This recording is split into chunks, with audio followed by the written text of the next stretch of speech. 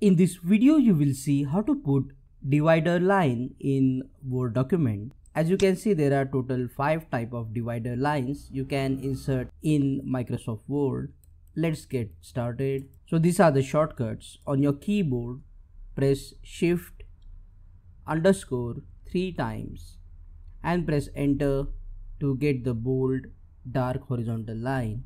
Now if you type -- 3 times and press enter, you will get the thin horizontal line, and entering equal to 3 times and pressing enter will give you double line. If you enter * 3 times and press enter, you will get the dotted line, and if you press approximately sign 3 times, which is next to the escape key, and press enter, you will get the zigzag line. Similarly, typing #3 times will give you triple line. Now check out this video that will show you how to change the line color in Microsoft Word. Click on that like button, comment below and let me know if this video solved your problem. And don't forget to subscribe and press that bell icon.